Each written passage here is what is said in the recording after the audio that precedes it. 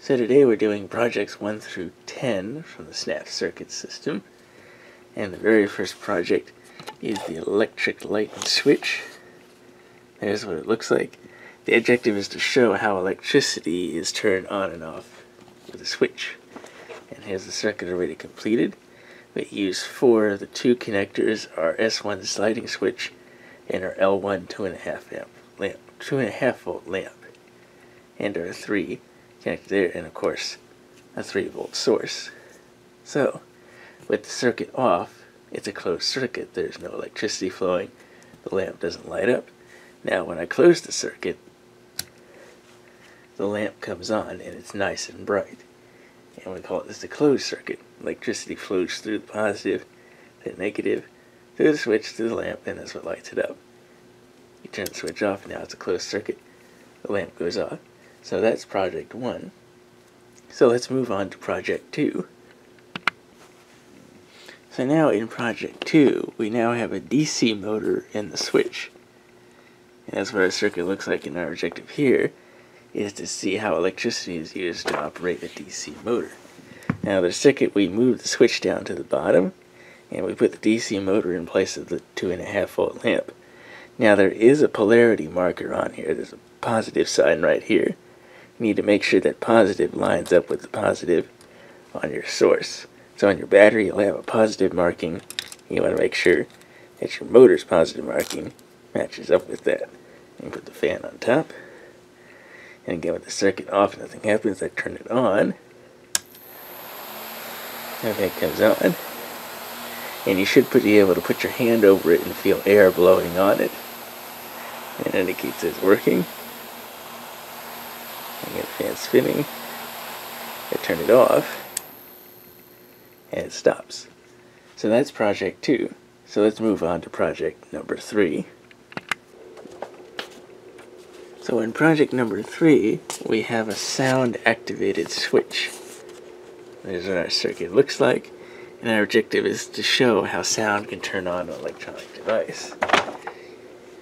Now again, we got our 3-volt source, and we need 2 of our 2 snaps, a 4 and a 5, and a 3 snap.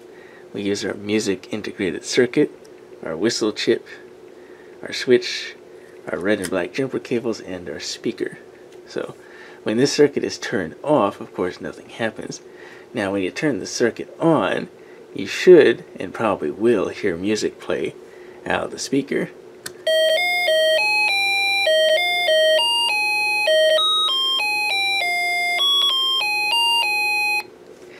But again, remember, this is called a sound-activated switch. So in this case, the whistle chip, which is right there, is connected to the trigger port of the music IC. Now when we tap on it,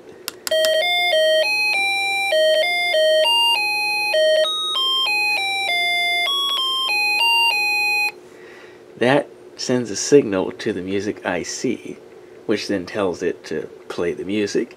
So anytime the whistle chip picks up a tap or anything like that, something audible, it tells the music IC to start playing because it sends a signal to it. And of course when you turn off the circuit, nothing happens. So that's how project number 3 works. So let's go ahead on to project number 4.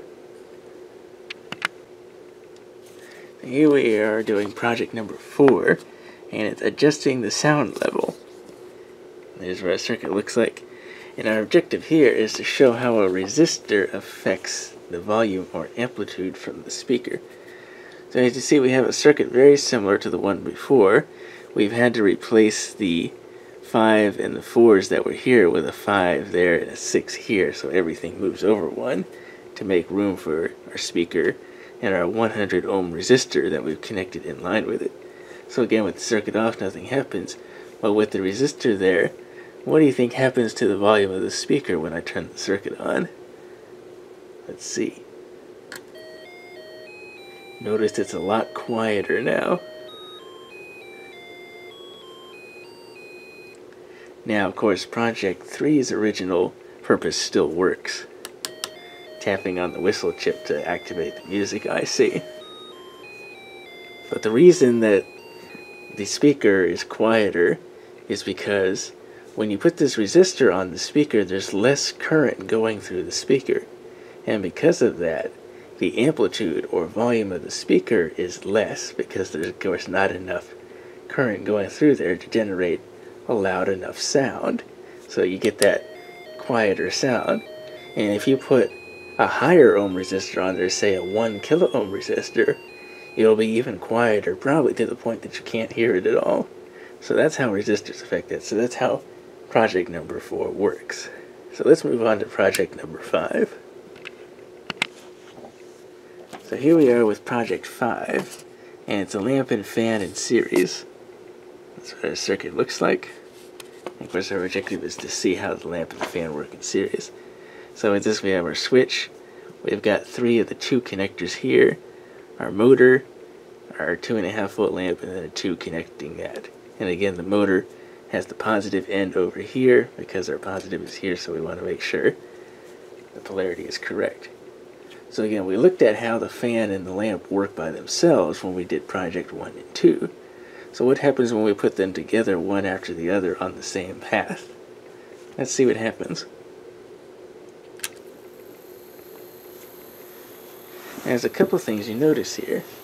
Number one, when the switch was turned on, the lamp started out bright, and then as the motor started up, it got dim. And if I feel the air coming off the motor, there's not a lot coming off of it like it did by itself. And again, looking at the lamp is dim. So in series, these things are sharing that one path there of current. And because of that, their output power is being reduced. So that's how our series circuit is working. So let's look at project 6.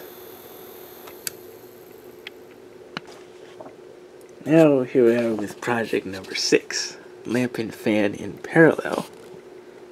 That's how the circuit appears, and our objective here is to see how the lamp and fan work when they're connected in parallel. Now, as we saw in project 5, they were connected in series, one after the other on the same path, and their power output was reduced. So what do you think happens when we put each item, the fan and the lamp, on their own current paths? Let's see what happens now. Now you notice the lamp is bright, and there's a lot of air coming off the fan. So by having their own path, there's not a voltage drop across them all. It's getting the full 3 volts coming out of the source. Now the drawback is there's more current being drawn from the source because of that, now that they're both operating at their max power. So that's seeing the difference between project 5 in series and project 6 here in parallel. So let's move on to project 7. And here we are with project number 7, and we're dealing with light emitting diodes. That's what our circuit looks like. And our objective here is to show how a resistor and a light emitting diode are wired to emit light. Now in this circuit, of course, we have our D1, which is our red light emitting diode. We have 4 of our 2 snap connectors, a 100 ohm resistor, and our slide switch along with our 3 volt source. You slide on the switch, and our LED lights up, and it lights up red. Now, you may think, well, why is there a 100 ohm resistor in this circuit? Well, LEDs are sensitive to high current. So you generally use them with a resistor in the circuit to limit the current going through there, so to prevent any kind of damage going to it. And we'll see this in other circuits where we use different strength resistors to help limit the current going to the LED when we start working with more and more current and voltage. But that is how project number 7 works. Now let's look at project number 8. And here we are with project number 8. Now it may not look that much different, but we're dealing with one direction for light emitting diodes. There's the circuit. But our objective is to see how LEDs only allow one-way current. Now again, it's pretty similar, but this time we flip the LED around. Now I didn't mention it in the last project, but there is a polarity mark on here. And there's the positive side. And as you know, the positive is over here, so it goes around this way. So this is technically the wrong way. So if it lit up in project 7, is it going to light up here? Turn the switch. Nothing happens. And the reason for that is because light emitting diodes, like I just said, are one-way devices. They only permit current to travel in one direction. It cannot travel the other way. And again, that's indicated by the polarity, but also it's the reason why diodes on electronic diagrams have this arrow on them that indicates the path of current they travel. So if the current is traveling the wrong way against this arrow, this diode will not light up. So that's how it shows how one-way current works with diodes. So that is project number 8. So let's move on to project number 9. So here we are with project number 9, a conduction detector. That's what our circuit looks like. And our objective here is to see what kinds of materials are conductive. If they are, the LED will light up. Now it looks just like project number 7. All we've done is taken out the slide switch. So if I find something that's conductive, say our electric motor is conductive, current will flow through it and light up the LED. If I have something like the whistle chip, which we use as the trigger mechanism for our music IC, this is actually high resistance, so it's got very little conductance. And as you see, the LED does not light up using it. In fact, I can't even tell it make it trigger. So, and again, the human body is high resistance too. Even though it's conductive, it's got such high resistance it does not conduct enough to let current flow through. And if I use something like the speaker, well, that's conductive too. And the LED can light up using that. So, that is how project number 9 works. It's simply a conduction detector. So let's move on to the final project of this video, project number 10. So this is the final project in the video. Project number 10, it's our Space War alarm combo. That's what our circuit looks like. And our objective is to combine the sounds we get from our alarm integrated circuit and our Space War integrated circuit and be able to use items like switches and photoresistors to manipulate the sound effects. Now this is the most complex circuit of the entry-level circuit so far in this video.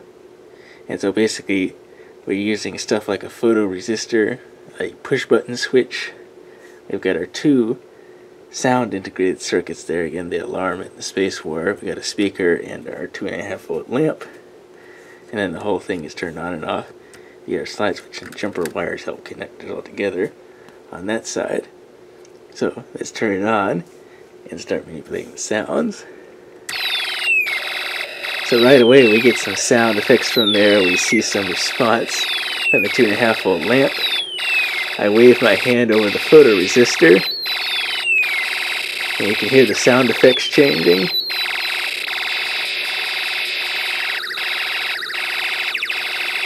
I can also press the button. You can also hear the sound effects change with that. Now this pulsing is a constant thing. The pulsing is coming from the alarm IC. All these other sound effects are coming from the Space War IC.